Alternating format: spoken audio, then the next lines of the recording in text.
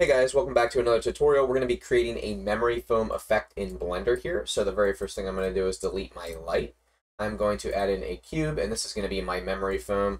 You can make this whatever size you want. Go ahead and tab into edit mode, right click, subdivide, and then I'll just pull up my subdivide menu here and I'll give it a ton of cuts. Right now this is about 10, maybe I'll go for like 15. That looks pretty good for right now. We'll come back to this if we need to.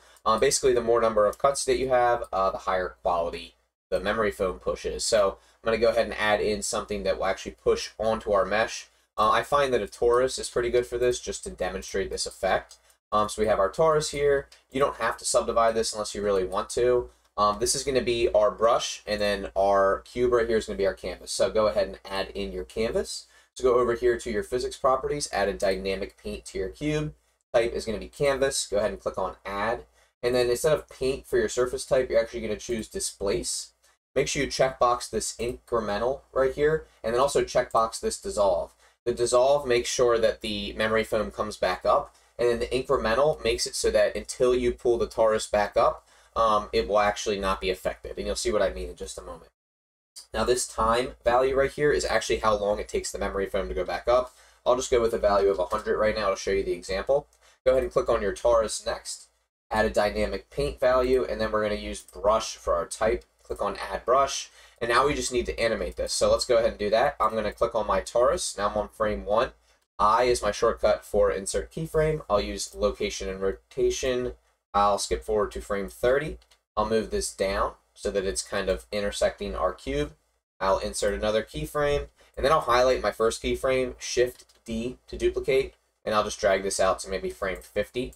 Now if we go back, we should have our dynamic paint effect here.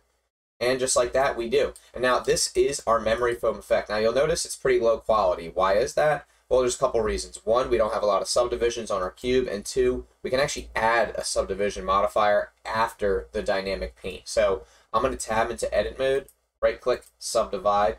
And I think I'll do this one more time. I'm going to give this a quick save so that this doesn't get lost. All right. And then we'll go ahead and play this back. Now, normally you can bake this, but look at how much more pronounced the effect is now. Now, another thing you're going to want to do is obviously shade this smooth, but if we want to smooth it out even further, I will go ahead and add a subdivision modifier to my cube, and now you'll see it's very smooth. Now, this is level 1. You can bump it up to 2 for render. Let me just go ahead and play this back for you. It's going to play a little bit slower here, but look at how much smoother that is. I also want to pull this torus up a little bit more so you can really see the effect here. Let's go ahead and play this back.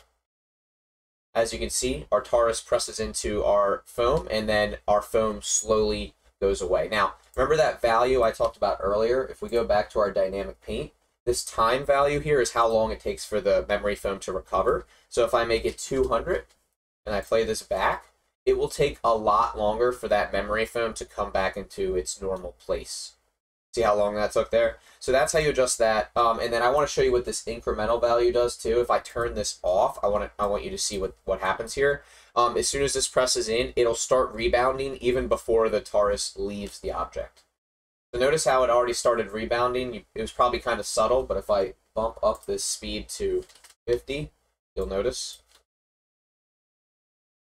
I don't know if you can see that, but it already started rebounding even before the torus left. So I would just keep that checked. And then I think a good value for this is about 100, maybe 120, depending on what type of foam this was supposed to be. But that looks pretty good. So yes, you can use multiple objects with this, and yes, you can pretty much animate it any way you want to. Just be careful when you get towards the edges of your cube, it kind of acts a little bit more strangely, and I'll show you what I mean by that. I'll add in another object. I'll just add in a cube, scale it down, and I think I'm going to rotate it and push it into the side here. So I'm just going to add in a cube, and I'm going to have it push in from the side. Make sure you add your dynamic paint brush. And I'm just going to insert my location.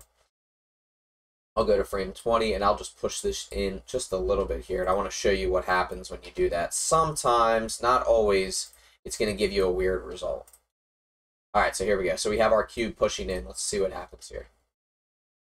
See, you'll get this weird result sometimes, depending on the geometry. So just be careful where you press into your object. You will get some weird artifacts and results like this depending on where you're pressing. And The only fix for this that I could think of is maybe adding a remesh modifier, but other than that, you guys are pretty much all set to go. You can add your materials, your lighting, you can add any objects that you want pressing into your canvas, and of course, you don't have to have this object showing. In fact, you can hide your Taurus and still have that imprint without rendering the Taurus if you want to. That's totally up to you guys. I think it makes more sense to have the object so you can see it, but if you're trying to demonstrate something where you're getting imprint on an object, like maybe a logo, maybe that's what you would want to do there, and you want to hide your logo and just have the imprint on whatever it is, maybe clay, maybe foam, maybe water, some sort of cool water or ice effect. There's a lot you can do with just this technique here.